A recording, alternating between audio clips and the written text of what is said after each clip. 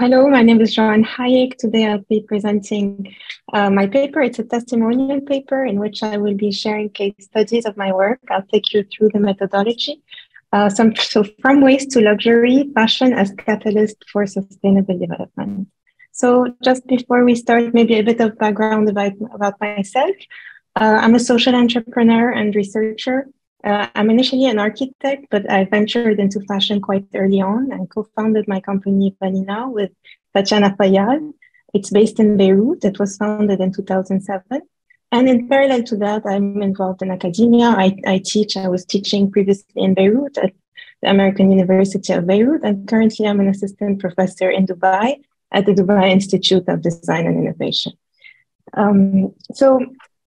For this paper, I will be talking about some projects that we have explored through Vanina, which is a social enterprise that has grew organically in Beirut. And through the years, we have been exploring fashion as a tool for social and environmental development through different collections that deal with material transformation as well as the development of craftsmanship.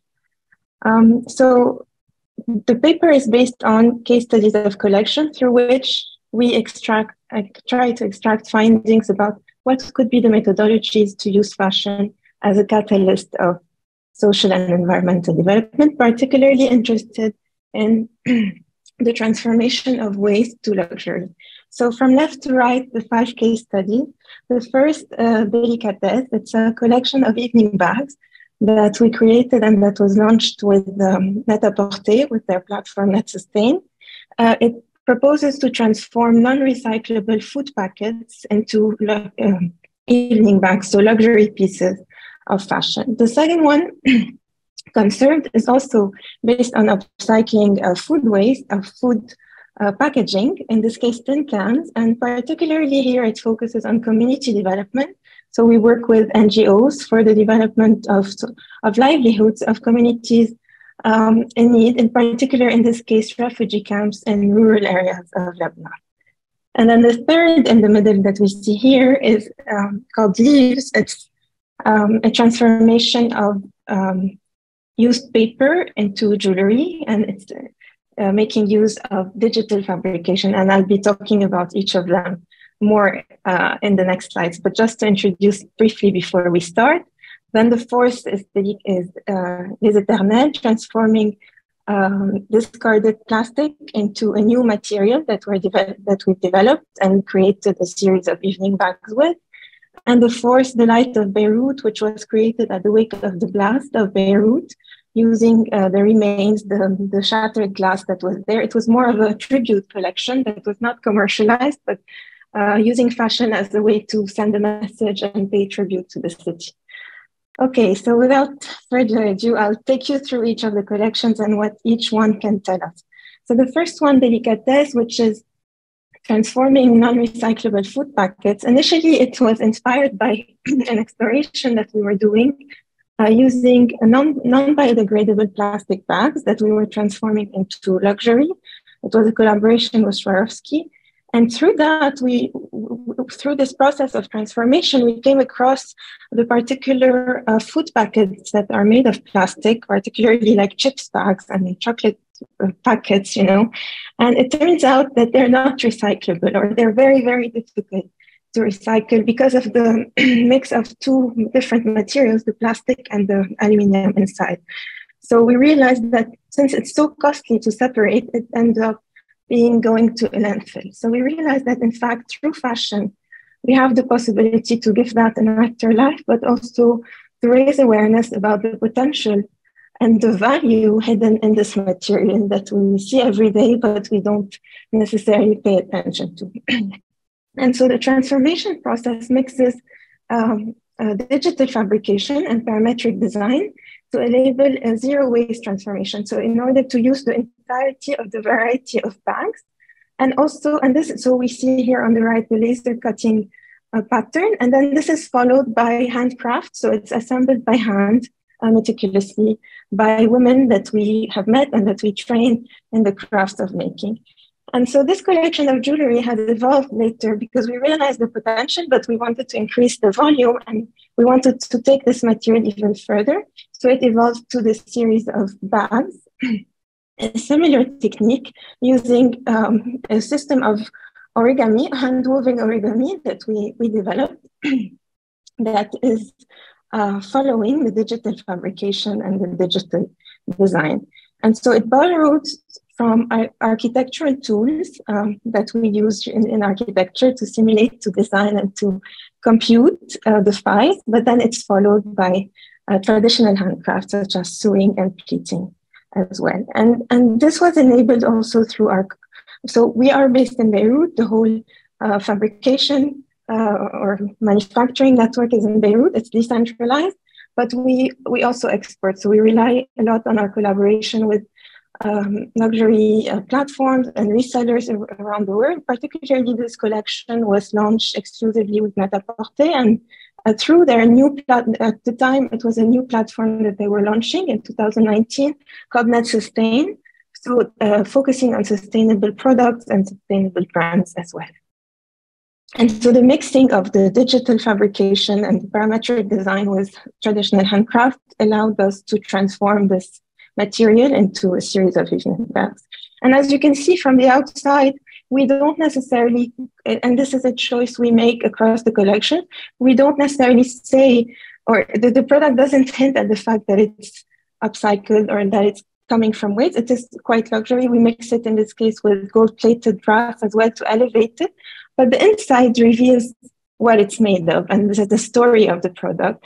And in a way, it raises awareness about issues of every day. So issues, in this case, the waste generated by the food industry, but also the problematics behind processed food and everything that comes with it.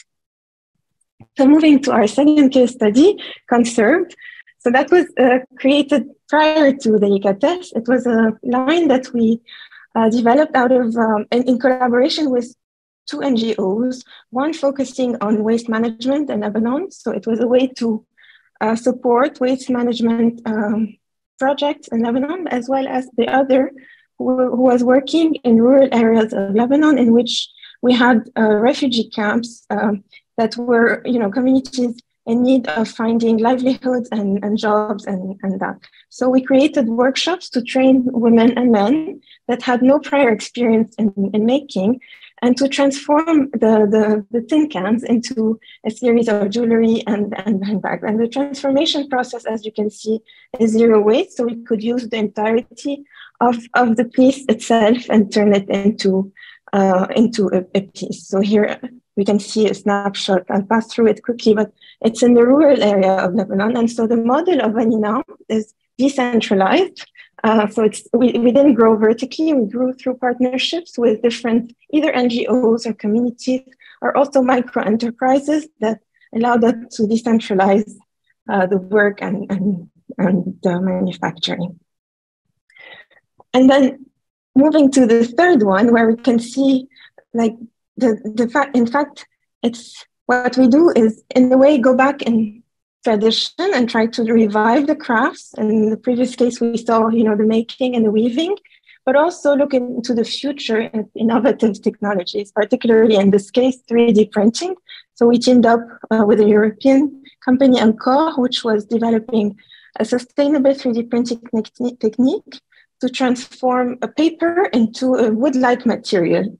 And with them, we pushed this further and used paper, so recycling paper or upcycling paper into a wood-like texture that then we turned into through painting and hand assembly into jewelry in this case.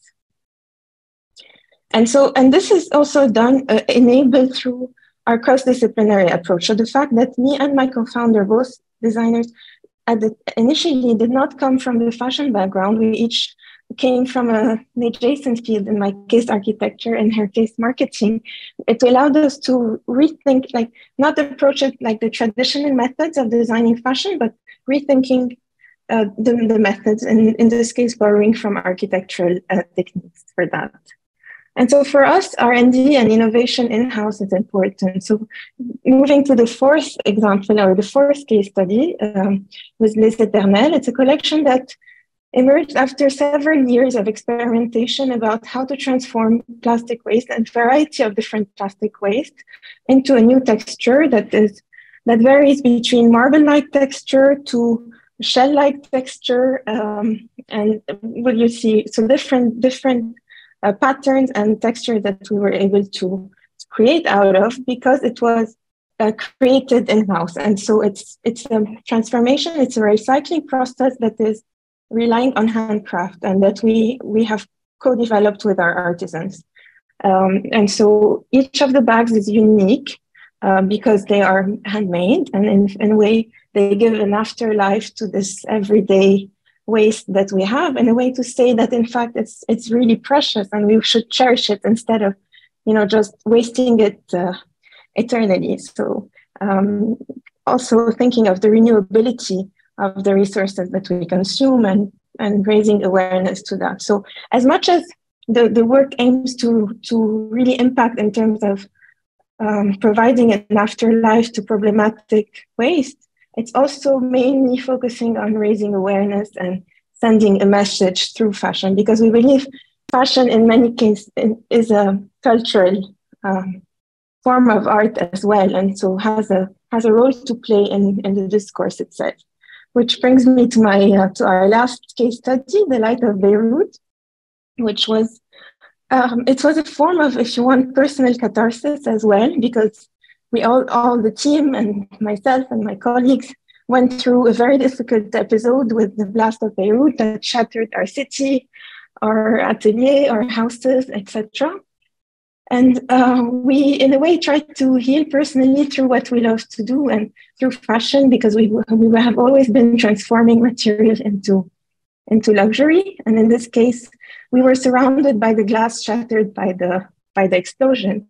And it was for us a way to pay tribute to the beauty of the city. So the pieces are inspired by some of the architectural features of the city. We decided not to commercialize it because of the sensitivity of the topic and the fact that there was a trauma in Beirut. So it's more of a tribute piece than really a product that you want to consume.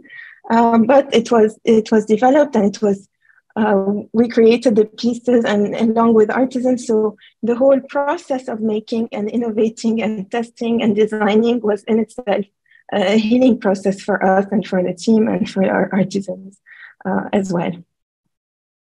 So here we can see some of them. And yeah, I'll just to maybe summarize or to from these case studies, we can see that well, they are different in approaches. At the same time, they all share the fact that they're based on material remediation. And so I try to extract from them methodologies that could enable the use of fashion as a tool for social and environmental impact. One, the first, in my opinion, is the fact that it's built based on a social entrepreneurship model. So the fact that Vanina was since the beginning established as a social enterprise that prioritizes impact over profit, enabled to invest in R&D for sustainable material development, innovation, and remediation. And then this allows to offer alternative to non-recyclable waste, for example, like we saw in the case of the ICATES. And then relying on some innovations or emerging technologies like algorithmic design or digital fabrication enables the zero waste transformation, as well as the revival of crafts that are, disappearing as we see, and that we believe are extremely valuable for the livelihood that they support. So reviving traditional crafts through digital fabrication, which promotes also the valorization of craftsmanship through luxury. And so that we start to better appreciate, the time spent behind the piece and the hands that have gone through it. And every piece of Vanina comes with a message and the name of the artisan and the date at which it was made, so that we really also show the story behind it and the person behind it as well. And so it's in a way to send a message, because fashion travels and fashion stays with time and can carry a message. So for us, that's quite important as well. And another point that is key and that I practice also through academia, particularly now at the Dubai Institute of Design and Innovation, where I teach, is the cross-disciplinarity. So merging fashion with another discipline, like what we do at the IDI is we have fashion design, but we also have product design, multimedia design, and strategic design management. And the students each choose 2 cross concentrations that they merge. That allows them to innovate further and to push the limits of the disciplines, which personally I have experienced and I felt was also helping to push sustainability further. And then collaboration with NGOs in our case is key, because it's a win-win, because they need to create jobs, but we also need to know who are the communities in need, or what are the challenges that are currently faced, so that fashion can become a tool to catalyze or to push the development further. And finally, it is local, and we believe in local development. At the same time, in some cases, like in the case of Beirut economy, it is not enough to impact. So the link, the local aspect of it, and the link to the international scene in our case was instrumental to let fashion really become a tool of local development. So yeah, that's in a nutshell where like the findings that I could extract from the case studies. And yeah, here are some of, not all of the people who are involved in the different projects, my co-founder, the team, and also the artisans. I'm citing just a few of those particularly involved in these projects, but we work currently with 70 artisans through Vanina across Lebanon. Yeah, and thank you so much for listening. I look forward to discussing that with you and hearing your comments, if any. Thank you.